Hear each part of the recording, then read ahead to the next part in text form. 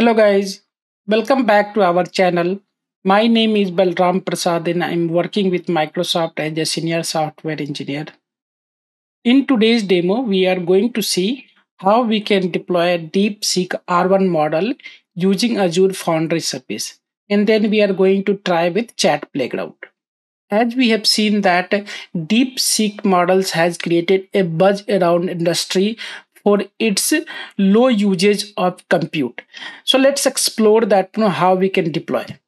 So for this demo, we are into Azure portal and we are going to use AI Foundry services which we created into earlier demo. So let's go to Azure AI Foundry hub and then launch AI Foundry portal. We have created this project inside hub in our previous demo. You can see our previous demo how to create foundry service and how to create project and how we have deployed the GPT-4 models in previously. So let's go to utilize the same project and we will continue with that. So right now in our project section, we have GPT-4 model which we deployed earlier video. Let's go to project. In project section, we can go to our model catalog and we can see that now that O3 mini is here and also DeepSeek-R1 is here, the latest models. I do not have right now access to O1's reasoning models, O1 and O3 models. If I go and try to create this O1 models, this will ask that one we need to registration required. So I need to go and register that one. Depending upon criteria, I will get access. So I do not have right now. I have access for DeepSeek, so I will go for that one. Similar case for O3 mini. If I wanted to check out right now, I have to raise that request for registration. So we will use these models later. These two O1 and O3 are reasoning models, and same with the DeepSeek-R1 also. DeepSeek-R1 is also a reasoning model. So we are going to deploy this one right now and we will see how we can use. If you wanted to read more about this one, that how much parameter and other things are here, we can read that one. And also we can see the existing deployment. I do not have anything right now. And code sample, how to use that one. If we wanted to use via code, if we wanted to use via Azure Foundry SDK for all the details, whatever we want to make a good chatbot or AI agent, all these things we can do via code. So that all samples is provided. But in this video, we are going to just deploy R1 model and we are going to use from playground. So let's go ahead and deploy. And once we are going to deploy, because we are into a right now project section inside the project, it is going to deploy inside project. So we can rename that depending upon our naming convention. And then we can see that right now serverless API is available in this following region. So that's is okay for us. And if we wanted to see the pricing and other things that we can see right now, pricing is 0. So we will see that one, right? So right now it is going to deploy. So right now if you see that provisioning state is creating and it will take few minutes to provision state to creating to succeeded. So let's wait for a few minutes. So once it is deployed, we can see provisioning state is succeeded. We can go to chat playground. And now before going to chat playground, if I go in model plus endpoint, I will have two models, right? One is GPT-4, one is DeepSeek model. You can go for chat playground from here also. So let's go for chat playground. And in previous demo, we have used GPT-4 and we have seen that one. So I will keep this open right now, GPT-4. I will open another chat playground.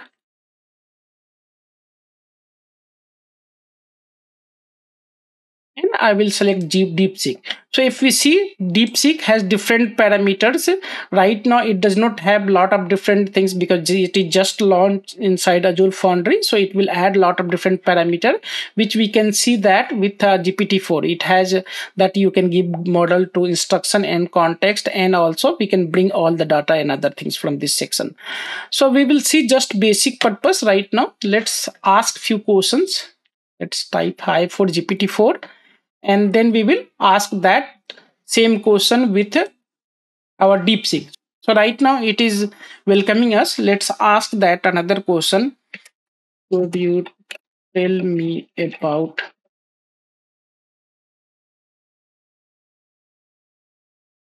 computing and which companies are leading the development, right? We can ask this question. Quantum spelling is wrong. Let's see that. Right now it is giving the reasoning and model is thinking that hey, user has asked about quantum computing. It is trying to recall that memory and other things what this model has learned, and then it is going to give the details that hey, he remembers that big companies like IBM, Google, Microsoft and other things included. So it is going to write a few more. I'm going to ask the same question with GPT-4.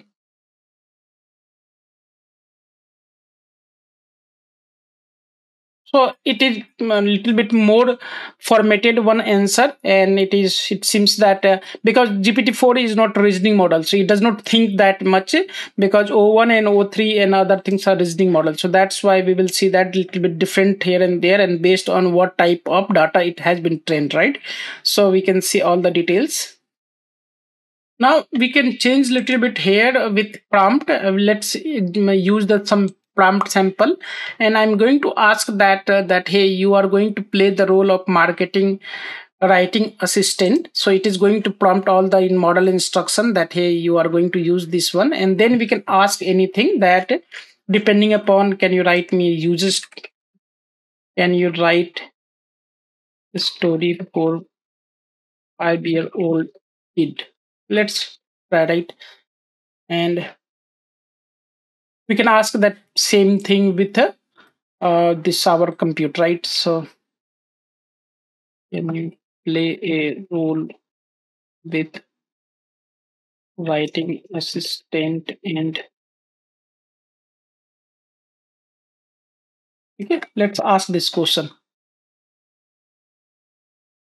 So right now it might be thinking, or because we have asked before it finishes that earlier answer, it might be broken also because right now it just launched. So let's see that one.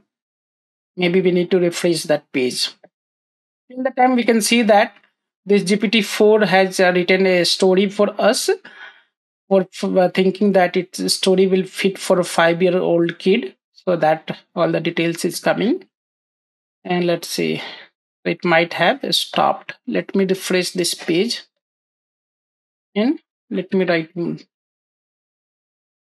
Let's see that. So now it is going to think, okay, and now it is trying to say something.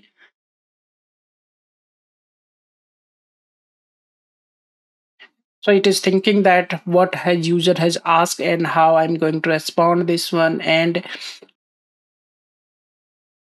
so now it has also tried to retain that. And if we wanted to see the codes, right, that how the code we can integrate with any of application. So if we see Python code or C# code, that we can use that this kind of SDK, and we can make web calls, and we can pass the request body, and we can pass the roles similar to whatever we were doing with a lot of different model. So model wise there is no much changes. We have to just change the parameters and other things, what is the base address and other things, and it might be more standardized, right? This is the DeepSeek model.